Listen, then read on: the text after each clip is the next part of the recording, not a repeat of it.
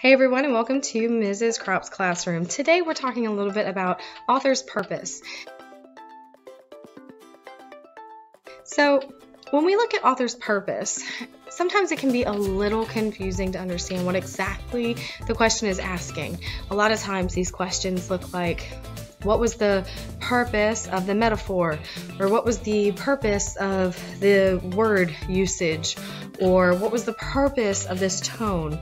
And a lot of times students get thrown by these questions because it's easy to explain what a metaphor is, and it's easy to explain what a metaphor is doing, but to explain why the metaphor was used in the first place, that becomes a little bit more confusing to think about because we're not the author.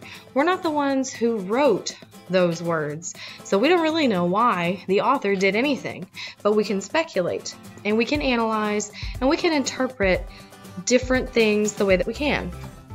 So when a question is asking you, what is the author's purpose for this metaphor? We're not asking what the metaphor is. We're not asking what the metaphor is comparing. We're actually asking, why did we say it like that? Why did we use that word? For example, William Shakespeare has one quote where he says, "To call a rose by any other name, it would still smell so sweet." And don't quote me on that. I know I paraphrased that metaphor. However, it's the same metaphor. But the point of it is he could have used anything. He could have used a cake. He could have used a different type of flower other than a rose. He could have used perfume. He could have used any other object in the world that smells sweet. Or he could have used something that tastes sweet and used would taste as sweet instead of would smell as sweet. But the whole point of the metaphor is that no matter what you name an object, the object is what the object is, and that's the end of it. So if you think about it, the two things are very different. On one hand, you're telling me, what is the point of the metaphor? You need to show me, as your teacher, you need to show your teacher that you understand what is the point of the metaphor. And that is that objects are what they are, no matter what you call them. But that doesn't tell me the purpose. That doesn't tell me why the author did it.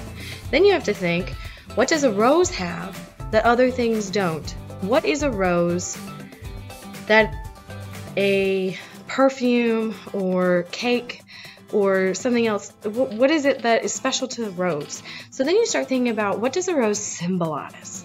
And this is another big thing in literature, is symbolism.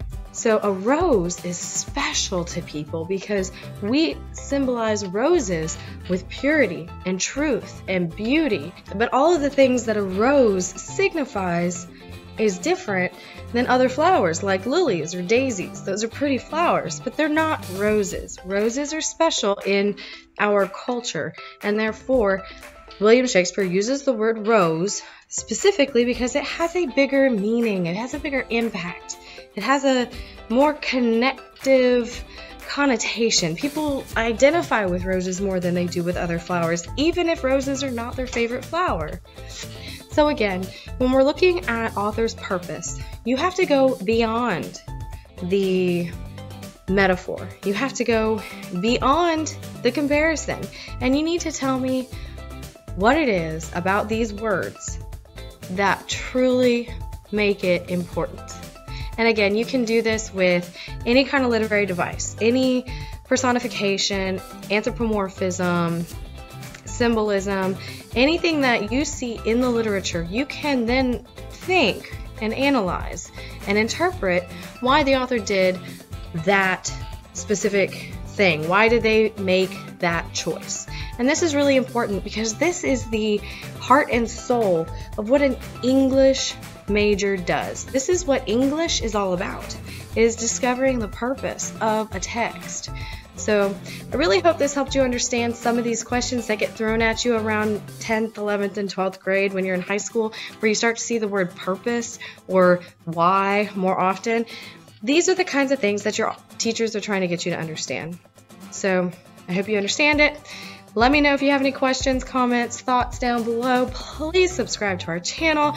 I hope that you guys will continue watching these wonderful, fun, educational videos that I have lined up for y'all next week. Thanks.